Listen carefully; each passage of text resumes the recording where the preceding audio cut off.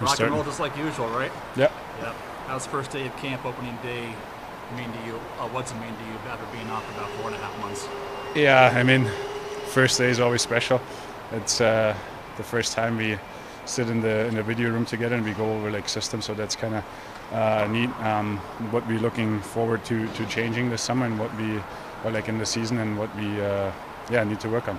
How much closer do you feel this team is now, opting out versus 1 year ago here on this stage? Yeah, I think after 1 year, like I said yesterday, it was hard last year with COVID and everything to kind of get to know each other. Everybody was a little bit scared that you have to miss like 3 or 4 weeks if you hang out, or like due to the COVID protocol. So there was not much like team building like off the ice. So, but now everybody knows each other, everybody feels comfortable, and I think that's a huge part too this year. How have you and Martin Jones getting along? Did you know each other beforehand? I mean, I've played against him since I came over to Canada when I was 15, 16, but I've never really talked to him too much. So now the last week I got a little bit time to spend with him, and it's unbelievable to have him. He's a really good goalie, and always fun to watch him. How much of an adjustment is for you with a new backup? You know, Chris is hurt. Is that an adjustment for you to get to work together with him? No, you just got to get to know each other. I'm going to focus on playing my game, and he's going to focus on playing his game. Can you talk about some of the new additions? I think you played with a couple of guys, like Schultz and Andre.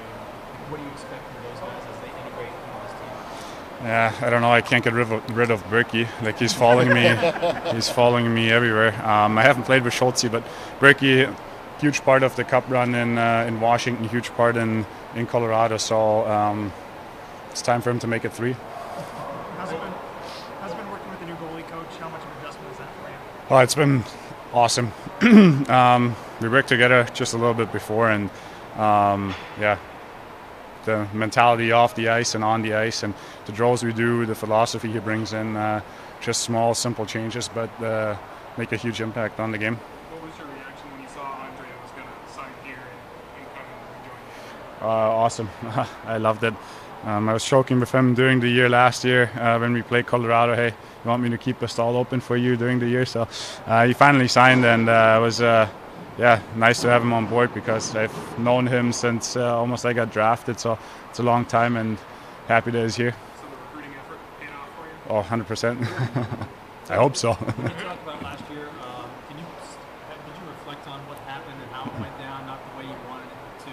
But was there anything you could pinpoint in terms of that, or do you forget about it now? No, it's important to look at like what the mistakes were last year from personal and team perspective, for sure, because you can learn from that and you can adjust. And if you look at the video, and we want to make like small changes, right? It didn't work out for us last year. We didn't have the year we wanted to have as a team and individual, right? So it's time to step that up and make those changes. And compared to last year, coming in, it felt like nobody really knew what to expect from the team, right? Everything was so new. This year there's a little more familiarity, right? So I'm curious what your goals are, both kind of for yourself and for the team as we enter this new season. Yeah, I think same goal as last year. We want to win. That's it. We want to win. Last year was kind of hard to build identity as well. The new players too this year. What do you guys want to build your identity around? Last year was kind of like speed and. Yeah, for sure. Hard. Every time or every night we step out there, we want to be tough to play against. We want to be smart. We want to be fast.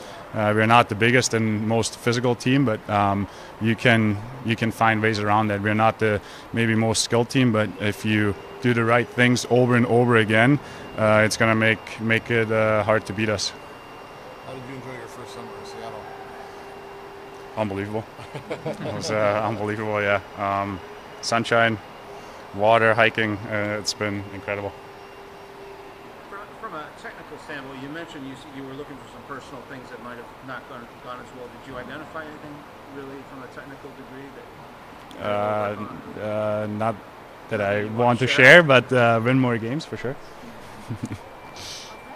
Thanks. Thanks for a week, so.